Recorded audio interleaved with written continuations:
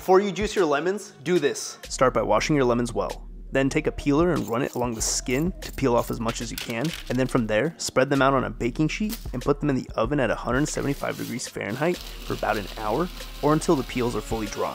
This will help intensify the flavor of the lemon and preserve it for much longer. Then blend them in a blender and you're left with this beautiful lemon powder, and if you add some peppercorns to the mix, you've got a lemon pepper seasoning that beats out anything in the store. So,